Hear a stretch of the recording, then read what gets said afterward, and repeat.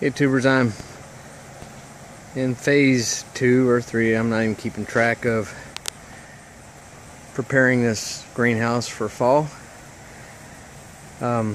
Beds are looking better. I'm still got a bunch of weeds here I got to get out of these cantaloupe.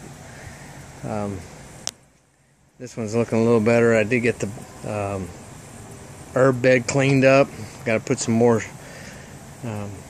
compost and perlite and maybe some Canadian peat in there.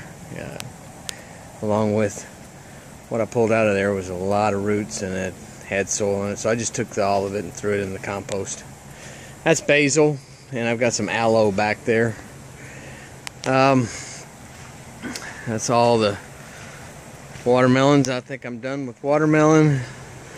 I've got a couple different kinds of lettuce in there. That one's prepared for, I believe I'm going to try and put some kale in there. And this is where it starts getting interesting. I'm moving the Kratky beds up here. I'll be putting them up here so I can get it all the way around it. Putting it against a wall, it's just kind of hard to work with. Plus, with it getting cold, I don't want it right up against the wall. May try and grow some cantaloupe in there. Not cantaloupe, cucumbers. Seemed like it worked pretty good. Just show you how these are progressing. Everything is growing. I'm starting to tie them up. That Kratky bed down there, I'm gonna move it. I've got to get some 5-gallon buckets and unload all the nutrient solution, because basically just want to take what's in there, maybe top it off and put it back over here. There's my double barrel stove. Several of you have been asking how I was going to heat it. I'm not trying to reinvent the wheel here. MHP Gardner did it. Works really well for him. I've got one of these on this side and I'll be putting one on the other, and we'll be running 2 double barrel stoves burning wood.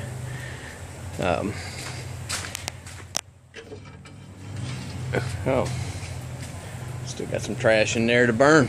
But anyway, I'll run it out up here and out to the side on both sides. I've got those beds over there doing really well. Carrots are really starting to come along. I think that's broccoli and collards, and this is cabbage and lettuce. And then I have some more cauliflower down there, some more collards and kale. I know it's chard over there. Anyway, that's what I'm doing now. I'm getting ready to drop these side curtains. Right now in here it's 93 degrees, but tomorrow night it will be 46 outside, so I don't want it 46 in here. I'm getting ready to drop those curtains and close it up. That is not the new curtains, and this is not the new skin. That is still to come. There you go. God bless. We'll see you next time. Y'all go play in some dirt. Alright, I got her buttoned up, except for the bin at the top. I'm going to leave that open until it gets really cold.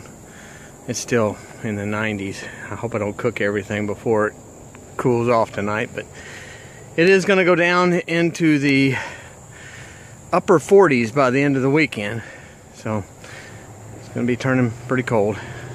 This is the wiggle wire. This is what fits in the channel, a U channel, to kind of hold all that tight down at the bottom and at the top. That's what secures this plastic. Alright guys, I did want to say too that when Picker Rick asked me what I would change about the Kratky system, and I told him I would make it to where I can get all the way around it. And Rick, that's for you, bro. God bless. Y'all take care.